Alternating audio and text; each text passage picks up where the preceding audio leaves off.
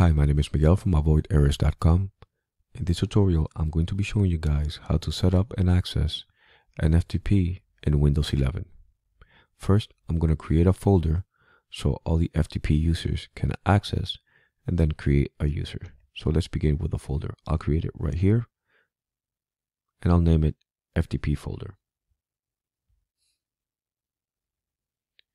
Then I'll create a user. So right click this PC, manage, local users and groups, users, on a blank space, right click, new user. Here, enter the username and password.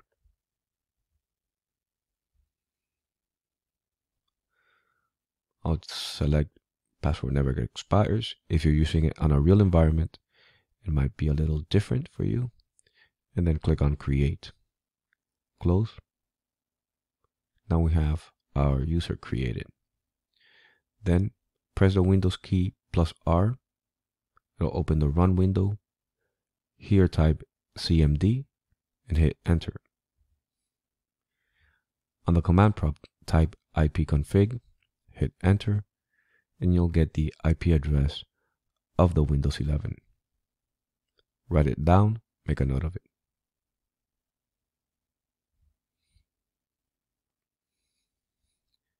Then go to Control Panel,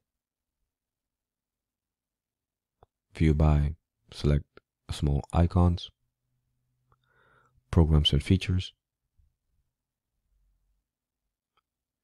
and here select Turn Windows Features on or off.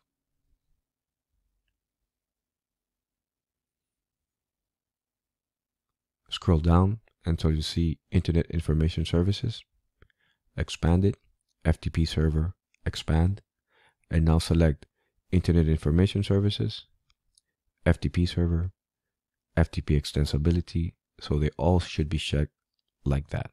World Wide Web, Web Management Tool, FTP Server, FTP Services, FTP Service, and Extensibility. Once done, click on OK to apply the changes.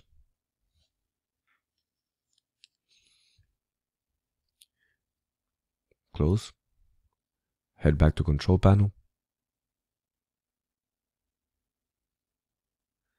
Windows Tools,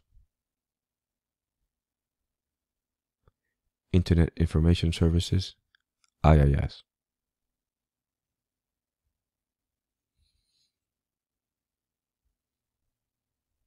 Expand the server, right-click on Sites, add FTP Site. Name your site, in this case avoid errors. Physical path. Select the folder you created. Click on OK. Next. Binding IP address. I'll select the server IP address. And SSL. I'll select no SSL for this video tutorial. Again, if you're using it on a real environment, make sure you enable SSL. Under authentication, select basic, allow access to. You can select a group, all users, or specified users, or in this case, which is that user we created. So enter the name, in this case it's FTP user, and then set the permissions. Read and write, read only, or just write. Click on finish. And we're done. Now go Control Panel again.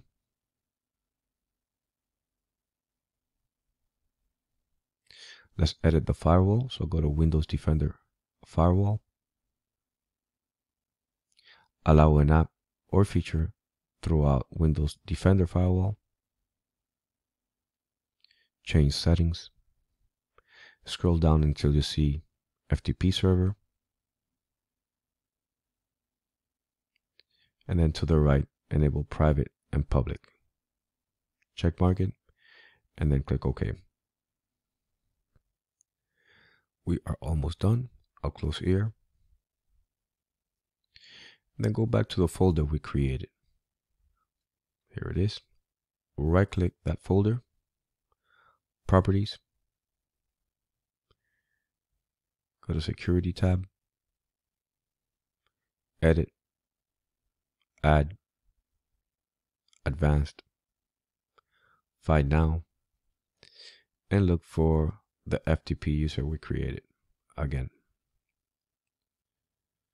Here it is. Double click to select. Okay. And now we can set that user to have full control. Modify, you can edit it here. Apply. Okay. Okay. Now we're done. All we need to do now is restart our new FTP server. Upon restart, we need to access this FTP server from a computer in the LAN. Because if we can't access it from the LAN, we won't be able to access it from the WAN from outside our network. So on another computer in the network, click File Explorer, and here type FTP:// and the IP address of the FTP server, which is your Windows 11 PC. There it is. Now enter the username and the password you created. Log on. Awesome. We have access to our FTP folder.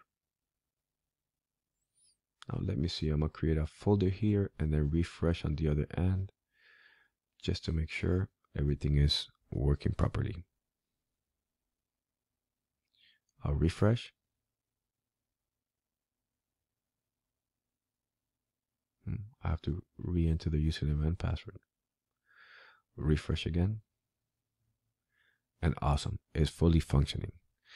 Now let's edit our router to enable WAN access to our FTP. WAN means outside of our network. So log into your modem and or router. In my case, it's an AT&T modem. I'll go to Firewall, NAT and or gaming. The service is FTP, and needed by device, I'll select virtual, which it already has the name of the PC. Usually you have to enter everything manually, like FTP port 21, the IP address of the PC, and then save. This case is much easier. I'll add.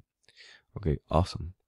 Once done, we need the WAN IP address. You can either get it from here or you can Google what is my IP address and it should come up really quick. So since you're already here, in my case, I'll go to the broadband tab and it'll show my WAN IP address. Now instead of using that 192, we'll do the exact same thing using that IP. So go to File Explorer from another PC in the network or outside the network. FTP:// WAN IP address. Enter the same, the username and password for the user we created, and then log on. There it is. We have access from the WAN. Now you can easily share files back and forth with anybody up in the world that has access to the internet. Thank you for watching this video. My name is Miguel. If you have any questions, feel free to post them in the comment section below. Thank you.